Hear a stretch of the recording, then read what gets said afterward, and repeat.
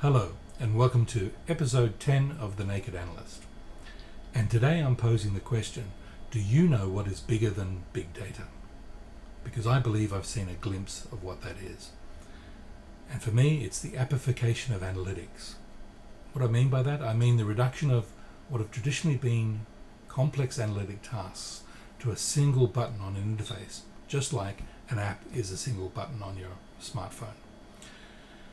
That's what it looks like. What it means is that analytic tasks executed by people who don't fully understand the how of how it works, but they do understand the why and when they need to do it. So it's if you like, a democratization of analytic activities. And it's possible because of three things. The first of these is the increase in number and sophistication of the APIs that are available out there. The second is the rise of open source projects like R, because R is creating vast libraries of specialist algorithms that anyone who knows R can call upon.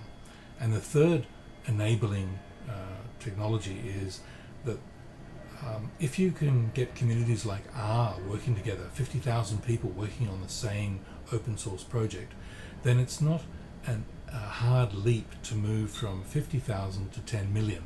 And that's where Appification is having a democratizing effect and opening up analytic activities to a wider business audience, people like marketers, researchers, that sort of thing.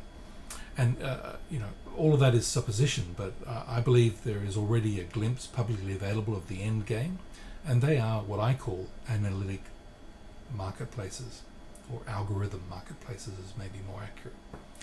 I've got 4 of these to point you to this week. Number 1 is Data Zoo, a bunch of MIT scientists and others from NASA who have been around for a while, and they do marketing analytics, and they've been players in establishing the OpenRTB consortium and such like. The second is algorithms.io, and this is machine learning for streaming data, and it's a platform, but it's cloud-based and much more accessible than many other platforms. The third one is Snap Analytics, and this is a true open marketplace for predictive algorithms. Take a look at it. They don't have many, but they're growing week by week. And the fourth, and one that represents the thing closest to my vision of what algorithm markets will be in the future, is Algorithmia. And this is an open marketplace for algorithms. Simple as that. Again, they don't have thousands of algorithms, but they're starting with a small number. It's open for people to submit whatever algorithms they want to it. And I believe that something like Algorithmia is the thing that will emerge into the mainstream and dominate the markets in the future.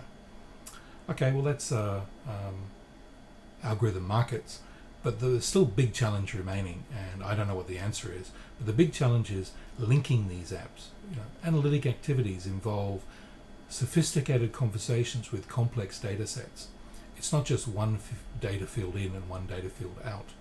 So I don't quite know what the solution to that is yet, but the person that solves that problem will become a very rich person indeed, and I believe that person is already out there probably working on that problem. I just don't know about it yet. So that's what's bigger than big data. It's algorithm markets. Take a look at the sites I've mentioned and start imagining what the future will be like if algorithms that are useful to your business emerge. That's the Naked Analyst for today. Until next time, goodbye.